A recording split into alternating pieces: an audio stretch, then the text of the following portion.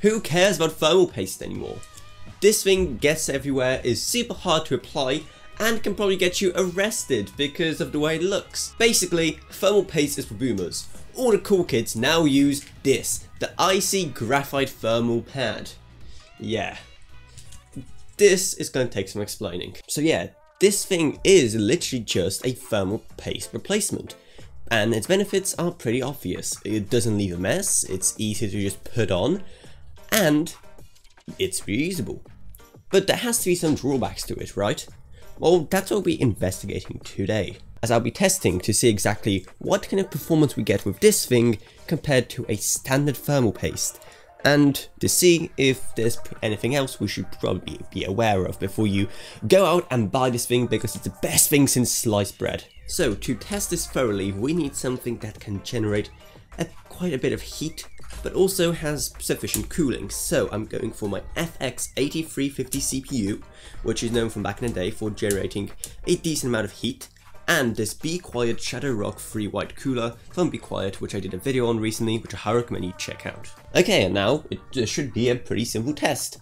Run Cinebench R20 and see if our temperatures are any higher. So just for context, I've ran it with just normal thermal paste, and we had around 51 degrees. So let's see what it's going to be like with just a single thermal pad. I also forgot how long Cinebench can take on such an old CPU.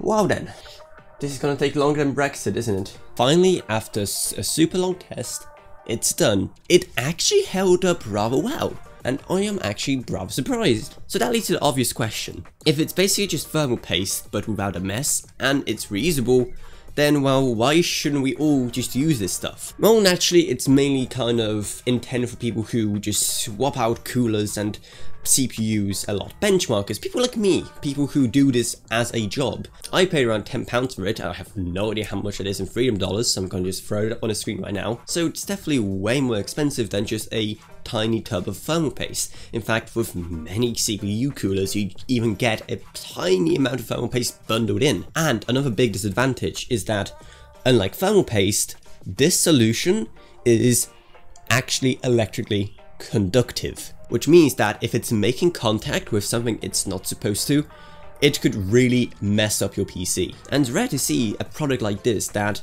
has all the benefits without very little drawbacks. It's about as rare as good food here in the UK. I expected it to be way worse, seeing how thermal paste is kind of the industry standard and a graphite pad isn't.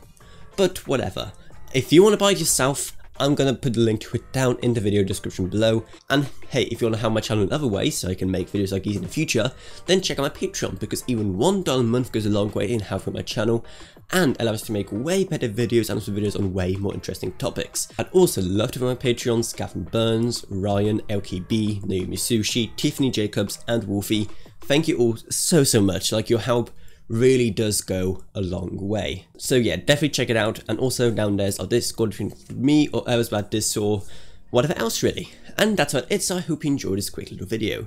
If you did, remember to subscribe, like, whatever, and I'll see you all in what I look next. Hopefully with something that I can have more fun with tearing apart and criticizing.